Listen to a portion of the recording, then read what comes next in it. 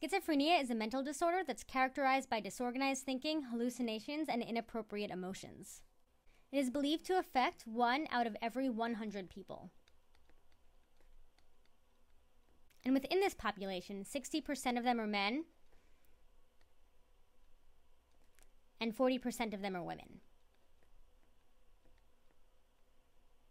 And in total, it is believed there are 24 million people who are suffering with schizophrenia worldwide.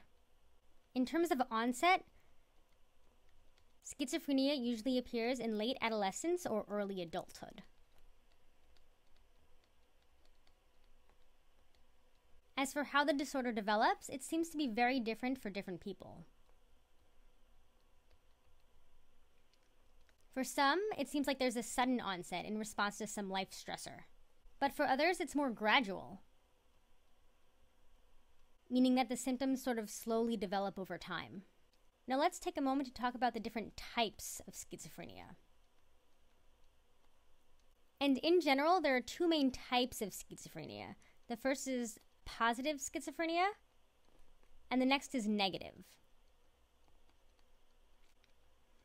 And these aren't official diagnostic terms, but keeping this division in mind can be extremely helpful when thinking about all the different subtypes of this disorder. Positive schizophrenia is associated with the addition of symptoms that we don't normally find in regular people. So this is where we would get things like disorganized thinking,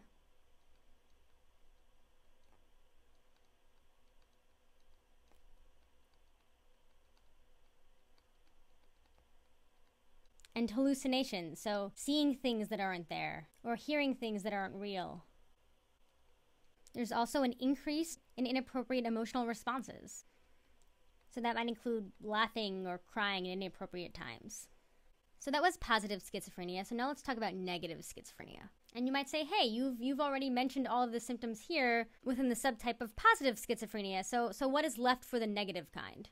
Well, negative schizophrenia is associated with the decrease of typical emotional responses.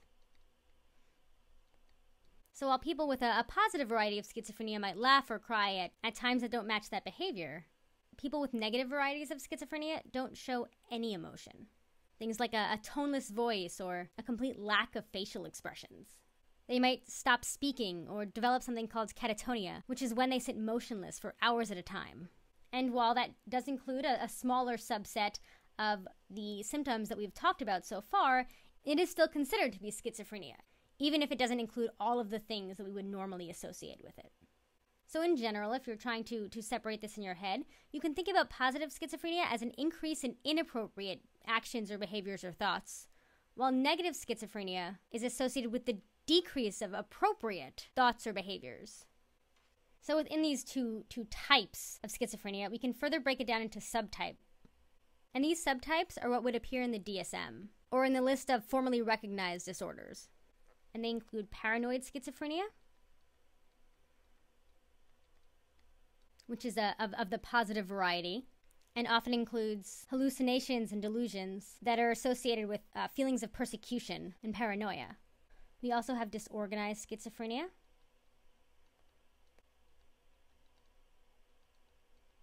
which is also a positive type of schizophrenia.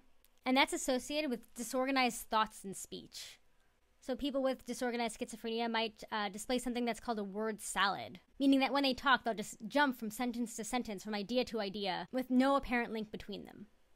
We also have catatonic schizophrenia. And this is a type of negative schizophrenia. And this is usually what we think of when we think of negative symptoms. So catatonic, like catatonia, so not moving for hours, but also just an extreme slowness. And other interesting behaviors, like people with this type of schizophrenia are known to parrot the speech of others, to just passively repeat everything that they say. And then last, we have what's known as undifferentiated.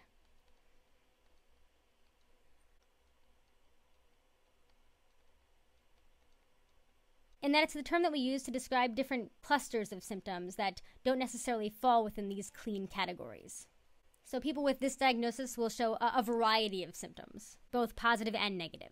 And lastly, I want to talk about the experiences of people with schizophrenia and how the disease develops over time. And one thing that's important to know is that schizophrenia is a chronic illness. There isn't really any recovery from it. It doesn't have a tendency to disappear the way that other psychological disorders can. And when we talk about schizophrenia, we're not really talking about recovery. Instead, we're just talking about management and treatment, helping people to cope as best as they can.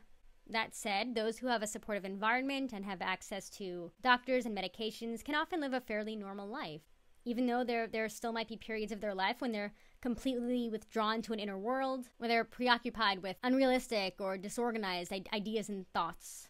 For people who don't receive support, it's a little more grim. Without treatment or a supportive environment, individuals with schizophrenia tend to become really withdrawn.